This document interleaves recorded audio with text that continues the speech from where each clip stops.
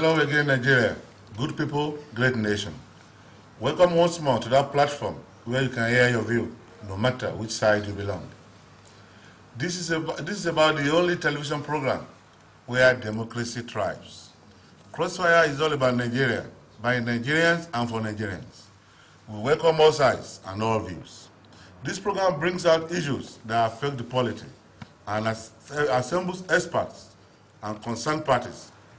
You too can participate by sending in your messages. That's exactly what we do on Crossfire. Yeah, the progressives are here. We are the progressives. No, you are not the progressives. Party A is the progressive party. Party B is not. These are part of what we hear every day on radio, television, and on the pages of newspapers. Every political party claims is a progressive. What does it really mean to be progressive? What makes a man or a political party to be called progressive? Is it the Aula or regalia that makes you a progressive, or what? Are political parties in Nigeria formed along ideological lines? And the million-dollar question for tonight is, who are the real progressives? Once again, welcome to Crossfire. I am Olabanjo Abitogun. With me tonight, I have experts, opinion leaders who can really trash this topic. From the extreme right, I have Mr. Olaladimji Abitogun. Mr. Olaladimji Abitogun is the publisher, editor-in-chief of sharpedgenews.com. That's an online magazine. You're welcome to the program, sir. Thank you very much, sir. To his immediate left, I have Prince Koye Odogiyan. Prince Odogiyan is a civil engineer by profession. He's also the director of publicity and research, the Labour Party of Nigeria, the Ondo State branch. Welcome to the program, sir. Thank you, sir. Good evening, viewers. I also have Dr. Adewale Alawiye-Adams. Dr. Alawiye-Adams is a financial expert, a management consultant. He's also the chief of staff to the vice chancellor, Adeleke University at the Osun State. Welcome to the program, sir. Thank you, sir. Good evening, viewers. And to my immediate right, I have Mr. Jeffrey Abidoye. Mr. Abidoye, you know very well. He's a consultant in leadership. He's a public affairs analyst. He is the founder and national president of an LGO called Leadership Without Borders. You're welcome to the program, sir. It's a pleasure. Thank you so much. Straight to business, Mr. Olaladimji Abitogun. Can you tell our viewers briefly what is progressivism? Thank you very much, Mr. Moderator. The idea of progressivism started taking form and shape towards the end of the 19th century. And by the beginning of the 20th century, it had coalesced into a kind of left of the ideological divide political movement. And you find people who are more of Leninist, Marxist political thought beginning to take it personal. That is, reaching out to neighborhoods where you find peasants, workers, and those who don't really have much in the society. What do they want? They dug into what had begun with the church. This is the way things have always been. And this is the way things would always be done. And the other divide that says, no, the world is not a flat surface. It's round. Something that cost so many scientists their very lives, in opposition to the Catholic Church of the time. So, in modern times, you find people who are better equipped in terms of education, in terms of deep ideological opinions, beginning to say that there must be more deal, better deal, in terms of education, in terms of social reforms, and what not politically, beginning to emerge as progressives. Now, coming to Nigeria, there were also people who had this belief that there must be a kind of feudal oligarchy. You've had late Chief Obafemi Awolowo trashing so hard the so-called hegemony up north at some point and challenging the desire of somebody not to stop expansionism until the Quran had been dipped into the ocean. To him, having a fundamental reaction to that kind of riotous thinking was enough to make him a leading progressive light. You find Anthony Enahoro, who was not satisfied at any point with having the white people continuing the domination and colonialism of the country. He moved the motion for independence. You find reactionary elements saying, no, Nigeria wasn't yet old enough or matured enough to experience self-governance. To some extent, that is one form. Now, in this present time, the question would be asked, does the hood make a monk? Not all the time. Certainly, you've had people who came in all kinds of garb and guises to say, Mr. A doesn't share this ideology with us. Mr. B does not share that ideology with us. Can he actually be seen as one of us? What I say to such people is that from way back in the 1940s in Canada, where you had a big amalgam of conservatives and progressives, which culminated in the formation of the Progressive Conservative Party, which continues to have relevance in Canadian politics. The thing you will notice is that there is always the upstream, downstream component to any political party. There could be conservative elements who would always want things to remain the way they are. And there are rap people who are usually party foot soldiers. They are ideologically driven, and they would stop at nothing to make sure that those who call the shots in any political organization are held to question. They are scrutinized at all times, and they want more. It's an Oliver Twist society. Don't forget, no matter what the leadership of a party does or does not do, some people would say, please, can we have it better? To that extent, you can say a political party, as it is at any time, is always composed of progressives and conservatives. And by the way, in Nigeria of today, can we really say that? Late Bola Ige, who authored the constitution of PDP, ANPP, I mean the APP that later became ANPP, and the fading AD, because as AD is today, I don't know if they have any elected official anywhere in Nigeria. We have AD alive anyway. But then there is an offshoot of AD, ANC, where people would put Awolowo spectacles, where people would dress in the garb of MKO and all that, and say that is enough to make them to be seen as progressives. Okay, I said, no, I think I'll have to cut you short now so that to allow others to talk. We'll come back to you later, Mr. Abitogun. Now to Prince Odogiyan. What makes a political party progressive? What makes a political party to be called a progressive party? Is it the name? Well, or what?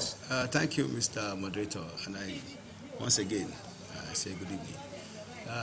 Every party, if you look at the ideology, especially those we have in Nigeria, have very similar ideology based on their composition of the rules that they pretend to guide them.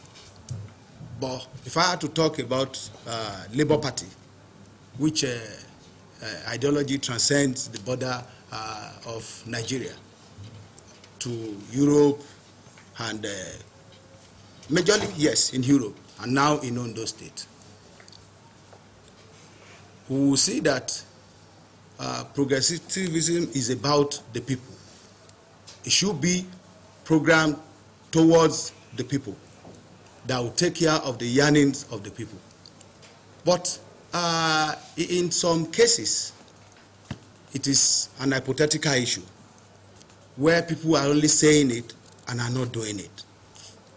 And we find out that around here, I mean in the Southwest to be precise, the noise about being progressive is louder than the action we can see on ground. We have 12 years of some party in a state in the Southwest here. We have some that are more than a year. We have some that is going to be 3 years.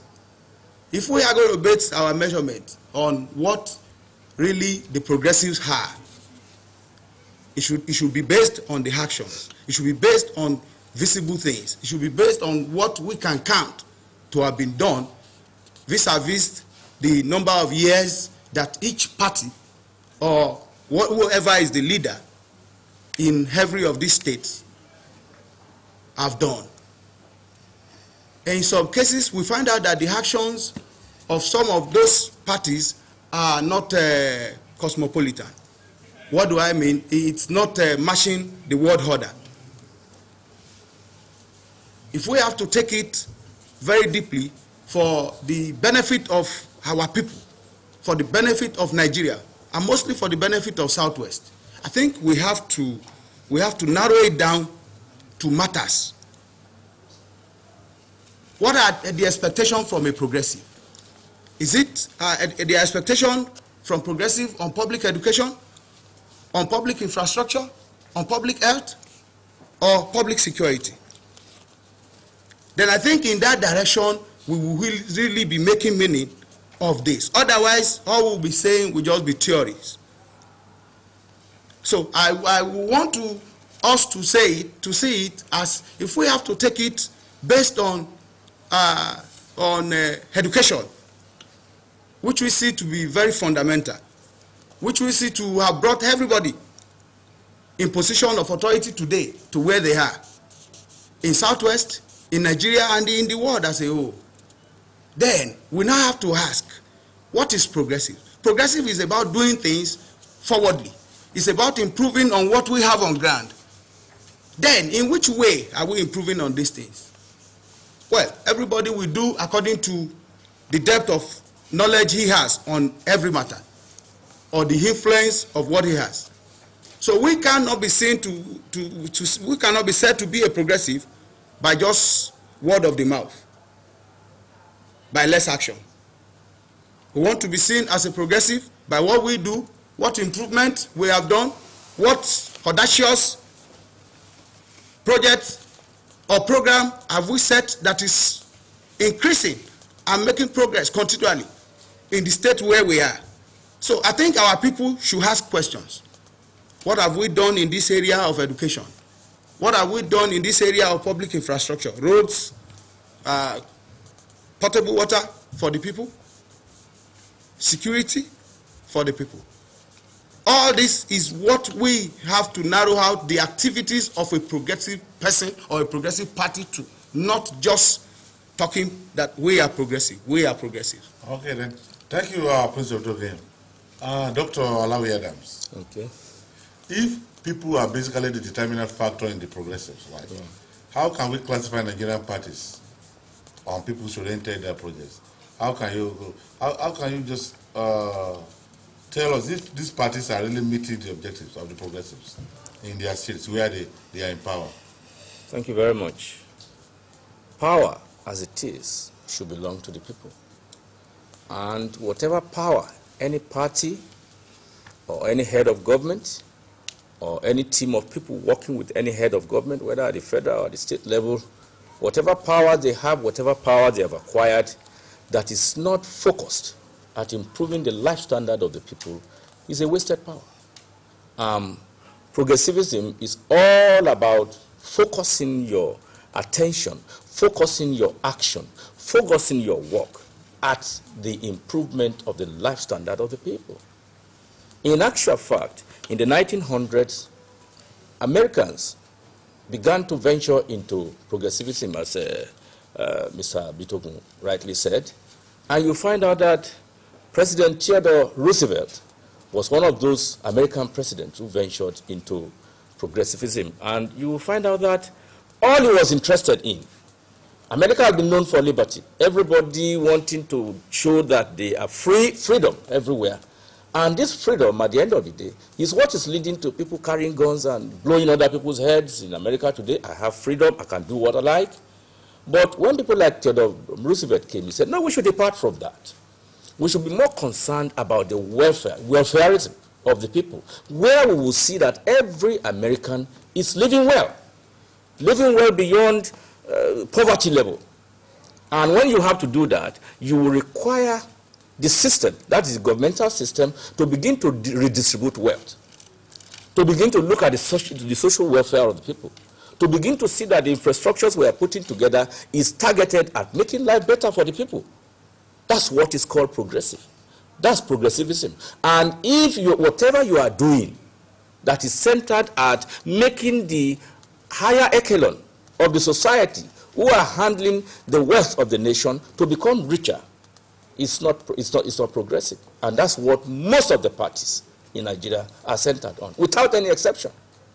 Without any exception. Look at what we just went through recently, the fuel subsidy thing. The fuel subsidy thing couldn't be seen as looking at the welfare of the people. Majority of Nigerians in the lower echelon, they are all poor and they are hungry. They can't find food to eat. Their houses are not properly lit. There's no power in their houses. Most of them don't have jobs. Their children don't have jobs. And then you see making life more difficult for them. What is progressive about that? At the party level, at the state level, it's the same thing all over.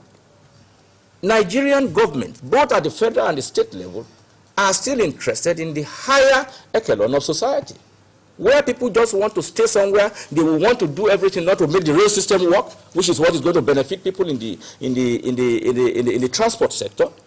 The education area has been hijacked. You find out that the federal universities are not thriving again because other people are coming into the university system that want to see to it that this small fee they are charging in those places is not going to benefit them. So that area too can be dying gradually. You find out that water is not there for the people. Anything that is done that is not targeted at the welfare of the people does not go in line with progressivism. And when you have to be progressive, you must be people-focused. Educationally, infrastructurally, whatever wise you call it, whatever it is, housing-wise, everything must be targeted at the people. How do we improve the welfare of the people? And the only way you can do that is rearrange the wealth creation and the wealth distribution. Impose more tax on the people who are making all the money through government support and the rest of it, and that tax you are getting from them, use it to develop what is going to improve the welfare of the majority of the people. That's all about progressives. And those who are doing it, they are doing it well. Today, Obama is towing the footsteps of Theodore Roosevelt in making sure that American wealth is distributed so that the people down below the line are getting more of the focus of the wealth of the nation than the people who are up there who have been the one who have been dominant. But here in Nigeria, everybody is interested in themselves. The party leaders are interested in themselves. How many contracts have I got? How many of my children have I put in higher places? They replace themselves with their children gradually, and the children of the commoners are there suffering, and you say you are progressive. Progressive in what terms? So progressivism is beyond party lines, beyond all this, but they can be effected right from the party line to the individual line to the focus that is targeting the people. Thank you, Dr. Alawi. Let's go to Jeff now. Jeff, what is the difference between a conservative and a progressive? Well, thank you so much. I think that is clear. We look at the kind of politics and the kind of leadership being displayed, especially in the last 12 running to 13 years uninterrupted democracy in our country today. Because if we were to carry out a critical appraisal and analysis, 12 years is enough for us to be able to measure, uninterrupted by any military era or something. Looking at the progressives and the conservatives, like we said, we have the two set of people within all the parties and corridor of powers in this country. The conservative most times are people who want the status quo to remain. They maybe peradventure they are benefiting and they are comfortable with that and all that, though they are not that proactive in embracing change, so to say. But the progressives are the names simplified, are people that are proactive. They are thinking on the best and the better way to, add value to the people on a daily basis. Even while the people they are leading are sleeping, they are not. They're thinking daily on now to move their people from a poor location to a better location. And when you talk about progressive, really, anywhere you find any genuine progressive anywhere in the world, there are core attributes, there are core principles, there are core ideal and philosophy that personify and dignify them. One is integrity. The other is credibility. Another one is transparency and honesty. You have them, with transparency, probity, and accountability. And above all, they have respect for the other person. Then they have the fear of God. But if what we have seen in the last 12 years, irrespective of party, whatever party we have now, we have PDP, we have Labour, we have SCN, and AD and all that, ANPP and all that. Mentioning them critically without bias, without sentiment, and without prejudice.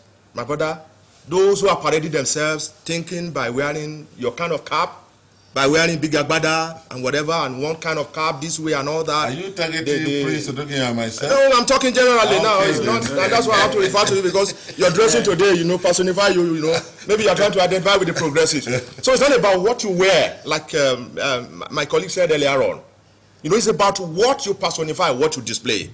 You see, when you talk about progressives today, for instance, in America, which is our role model, when the conservatives are coming in, the Americans know what they expect.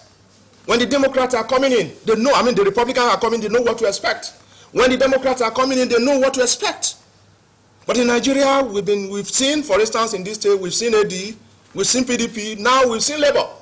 But when you begin to measure by these core attributes that I mentioned here, integrity, credibility, transparency, honesty, probity, accountability, equity, and fair play, and above all, the fear of God, can we say they are truly progressive in real terms? These are the questions. Okay. So it's not the idea of, you know what, but unfortunately, you see, because